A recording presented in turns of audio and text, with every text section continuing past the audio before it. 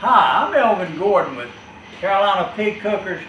I'm here this evening with Greg in Cary, North Carolina. Greg, how you doing? Doing great, man. How you doing? Good to see you. Greg has just purchased one of our grills, and I wanted to ask him a question or two. Our delivery system is kind of like U.S. mail. We deliver rain, sleet, or snow. What time did you say it was, Greg? I think it's midnight on July 27th. Midnight. Imagine that. But anyway, Greg wanted to get his grill this evening because it's his birthday. Happy birthday, Greg. Thanks, sir. But at any rate, we're here in his shop tonight. By the way, he has many interests. I was just looking at his Harley Davidson over here and his sailboat out there. I don't know how he has time to work. He has so many interests. But I think you plan to cook a little bit now, aren't you? I'm looking forward to cooking, and I can't wait to break this thing in and get it going for next weekend. Outstanding. I guess you got something planned next weekend. Yes, sir. It's my brother's birthday and my birthday, so we combine them together, and we're going to do a pig picking. Oh, boy. We're going to throw a 110-pound pig on this thing. And, sounds like fun. Break it in.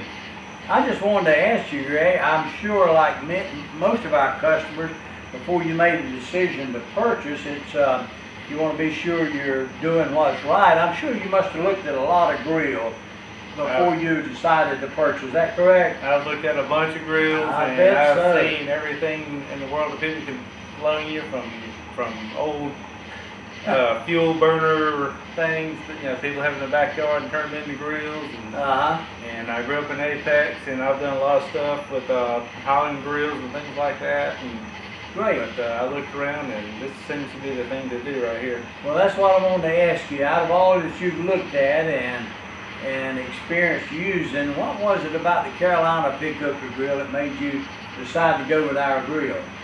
It's really much it's the details that y'all put into the grill and the workmanship, and I've been around and seen a bunch of stuff, and just the things you do, the details and the places you put.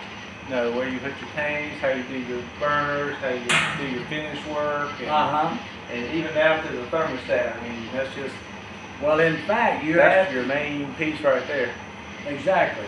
Well, in fact, you're right, Greg, because we have put a lot of detail and a lot of work in them.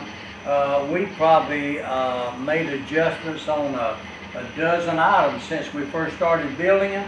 You mentioned the thermometer. We've got a top grade thermometer there that will hold up really well even in pulling. We have vibration, and some thermometers give you a problem. The one that we now have, through experimentation, holds up really well.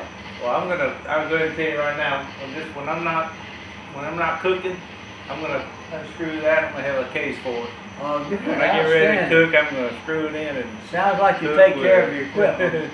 Well, that's great. One other question I want to ask you. Do you have a specialty? You said you're going to cook a pig, and I know a lot of our customers say, yeah, man, I'm the best Boston butt cooker. I'm the best rib or chicken. What do you do it all, or just is one thing you enjoy cooking in particular?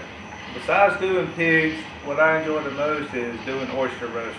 Oh boy, now you're talking my style, oyster roast. That is great.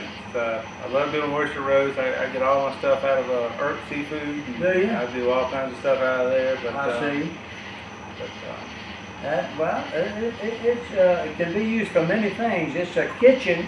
It's a portable kitchen. Right. Exactly.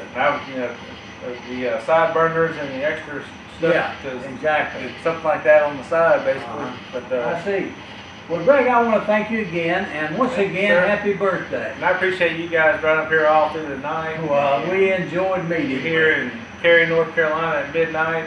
Well, thank you so much. I appreciate y'all driving up, and our pleasure. We're all set to go. Good deal.